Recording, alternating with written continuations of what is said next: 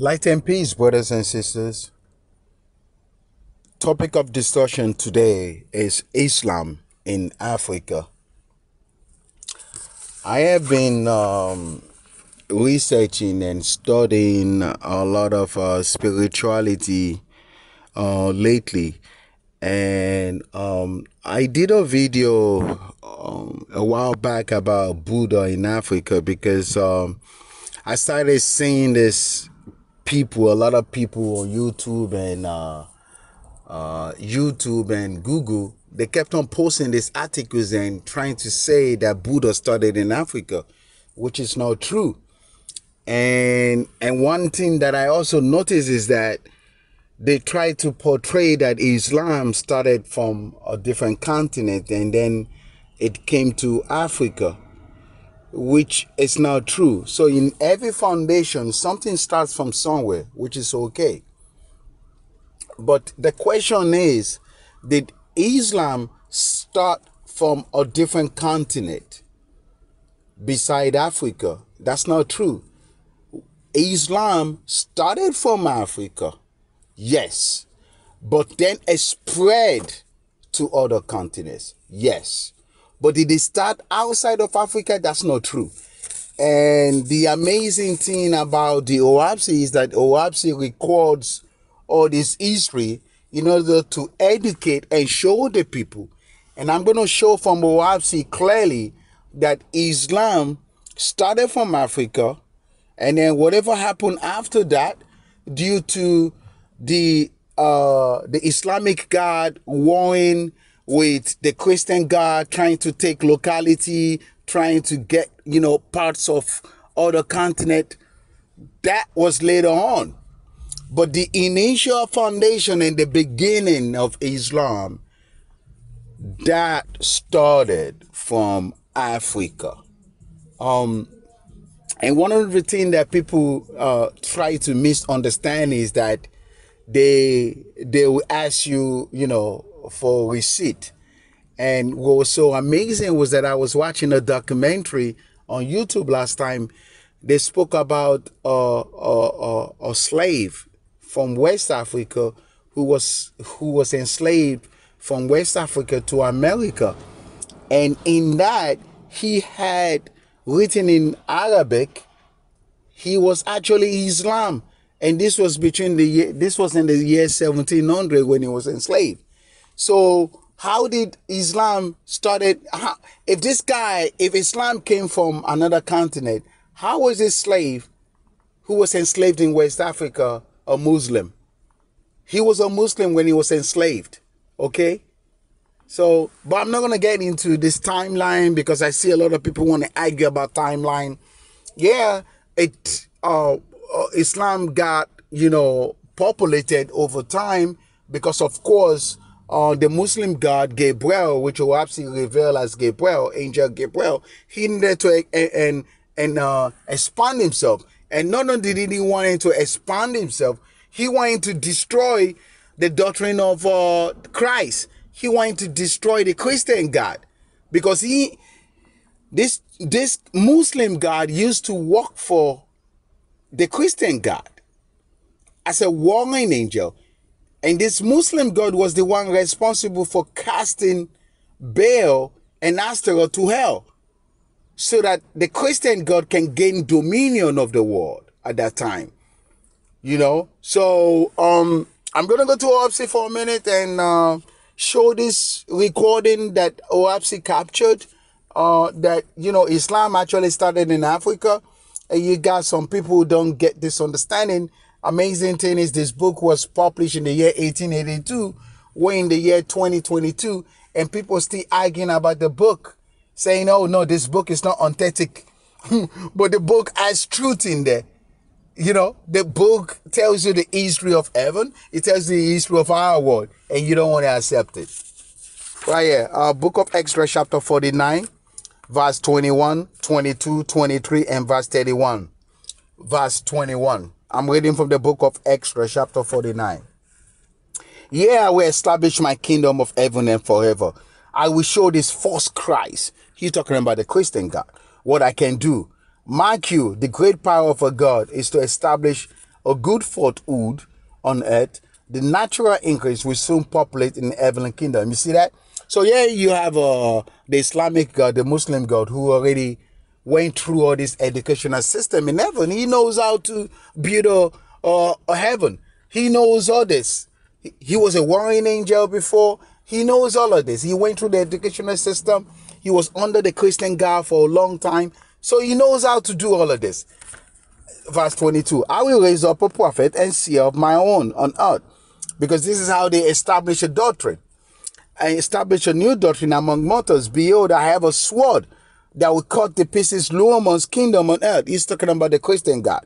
For listen, in the old Egyptian libraries are books, tablets, and manuscripts that will show the perversity of the Christian Bible. He's talking about the Christian God here.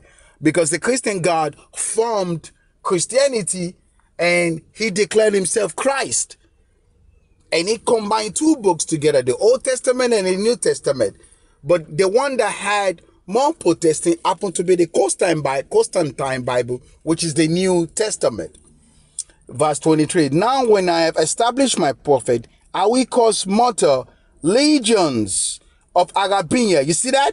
So if the Muslim God wanting to establish his religion, right? He will not establish his religion in Arabia, which is Africa. He will go somewhere else.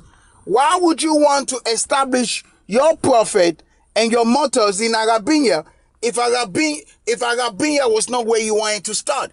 But yeah, verse 23 is clearly telling you, now when I have established my prophet, he's talking about Muhammad here, I will cause mortal legions. He's talking about followers of mortals. He's going to get humans, mortals, legions, many of them. And he's getting them from Africa. And he said Arabians. So he's talking about Africans to possess these libraries. You see that? Especially Alexandria, which is Egypt. And I will raise up mortal scholars who shall establish the truth of my prophet doctrines and falsity of the false Christ doctrine. I will just overthrow his earthly kingdom and possess all these mortal regions myself forever. Verse 31. And with this host, Artivian departed on earth for Arabia. You see that? So you got the Muslim God. He's about to go to war, but his war, in order for him to establish himself, he's starting his foundation and his base in Africa, right there. And with this host, this is in heaven now, they departed to earth and they went straight to Africa for Arabia as he went for his group of angels for his host at the starting distance in which he formed the light of light from heaven. So Gabriel formed a light. Gabriel happens to be the Muslim God now, right? He formed his light from heaven down to Arabia, which is Africa. So this is my question, right? So if the foundation of Islam did not start in Africa, OahspeCollegeUniversity would have said clearly where else it started. Just like Buddha did not start in Africa, Buddha started in Vinju, which is today called India. If Buddha started in Africa, right? This is another example because I see people talking about this Buddha thing starting in Africa. Nonsense. They would have said it clearly in OahspeCollegeUniversity. The beautiful thing about OahspeCollegeUniversity is that the angels who transmitted this information, one of their purpose and goal was to expose the four religions, which happens to be Christianity, Islam, Buddha, and Brahmanism, which people call Hinduism today. And that's one of their purposes, is to expose these religions, right? Yeah, you have it, right? So if the Muslim God, the Islamic God, wanting to establish himself somewhere else, outside in a different continent, he would have said it. Now, for the truth here shows in the book of Exodus chapter 50, verse 11 to 12 and 17, verse 11. Brothers, I will tell you why I'm chosen of God. This here is Muhammad, Prophet Muhammad talking. It is to circumcise the Christians' idolatry from coming into Arabia. So the guy, Muhammad, is talking in Africa. He is talking. He's telling the people of Africa that we need to stop Christianity from coming into Africa. or holding any type of base, because what happened was that the Christian God and the Muslim God started weighing war, and they started fighting each other. And when you read the OahspeCollegeUniversity, you will see that they were waging war. They were fighting for years, for 10 years, for 20 years, for 30, for 100 years, even all the way to 500 to 1,000 years. The Christian God and the Muslim God were fighting for locality and base. At the end of the day, for they end up dividing all this division of the earth, right? But initially, Africa was the baseline and the hold for Islam. Islam started in Africa. Here you have it. Book of Exodus chapter 50 verse 11 to 12 and verse 17. Brothers, I will tell you why I'm chosen of God. It's to circumcise the Christians, idolatry from coming into Arabia and the countries north and south and east. You see, he's talking about the full Africa here, right? Clearly. Verse 12, these countries were given by God to our forefathers, Abraham, Isaac, and Jacob, and then down to Moses, then down to us. And verse 17, hear this. He said, will you submit like slaves and have them despoil you? Is there no Arabian blood in your veins? Here is Muhammad, who happened to be a prophet for the Islamic God, right? He happens to be a prophet, a mouthpiece for the Muslim, the Islamic God.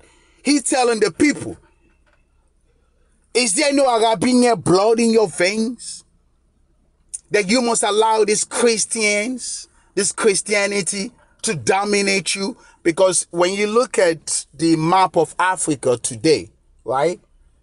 And when you look at statistics, Christianity and Islam dominate Africa without sugarcoating, right? But so there's war in heaven during that time back then, and the book of Exodus is telling you what Muhammad said to the Arabians. Okay, so brothers and sisters, this topic was just to show without sugarcoating that Islamic started in Africa. Later on, of course, the Muslim God started gaining dominion in other countries because he needed to expand his empire. And one of his things was to eradicate the Christian God. He wanted to get rid of him because he was upset. Because, what happened was the Christian God promised the Muslim God Jerusalem. And the guy did not give him Jerusalem. He ignored him. So he took control of what the Muslim God did was that he left the Christian God and then he started his own doctrine. And in order for him to establish himself, he looked for another prophet, a Suis, and he found Muhammad. Okay, and then Muhammad was the one that assisted him to found the foundation, to create a foundation to start Islam in Africa. And later on, Islam started spreading because the more souls you get, the more powerful you become in heaven.